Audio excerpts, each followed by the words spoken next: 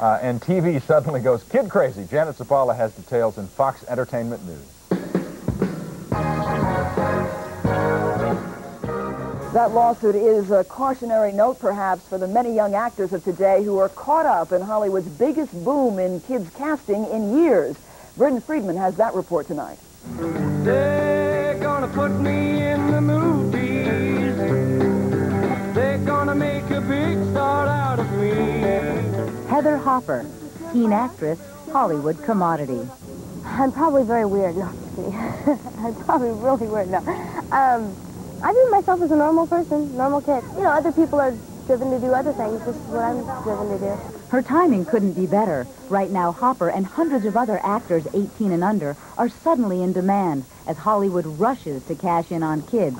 Desperate to regain lost viewers, the networks currently have 200 job openings for young actors and TV pilots. They're cute. They're appealing to watch. Kids like to watch kids on television, and adults like to watch kids on television, and that's a pretty good cross-section of our audience.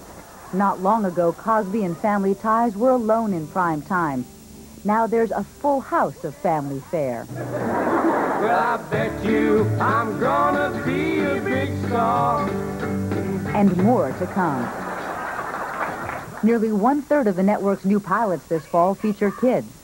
They're trying to show a more wholesome environment, and I think it does bring in the whole family. I mean, parents are very anxious to have shows that they can share with their children. Crow ought to know she handles child actors almost exclusively. Some, like Heather, already cast in pilots. But even Crow isn't entirely enthusiastic about the current boom in kids casting. It's a business, and there's a lot of money involved, and so production companies don't often really care what's happening to the child.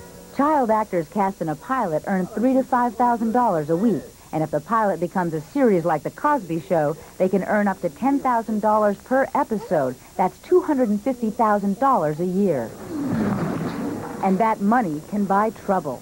Todd Bridges, Corey Feldman, Gary Coleman, all paid a price for their success, leading critics to blame not just Hollywood, but parents for putting their children's wealth before their emotional welfare.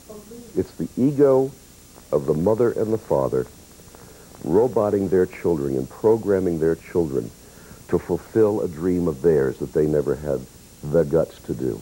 Third-generation child actor, now casting agent, Eddie Foy. And the horrendous things those mothers and fathers do to program that child into going in and being wonderful for the casting director so they'll get the job, it is nauseating. But what Foy calls programming, others call support. Heather Hopper's entire family moved from Monterey to Los Angeles 2 years ago in pursuit of a 15-year-old's Hollywood dream. You give up your job, you give up any pursuit of any career of your own.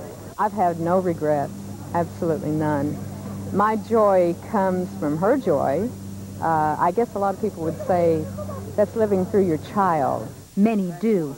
And with the current demand for child actors, critics like Eddie Foy say that between ambitious parents and a seductive system, too many young actors are being exploited with too little regard for what happens to them when the current boom comes to an end. Bryn Friedman, Fox Entertainment News. Not always as glamorous as it would seem. Have a good weekend, everybody. I'm Janet Zapala, Fox Entertainment News.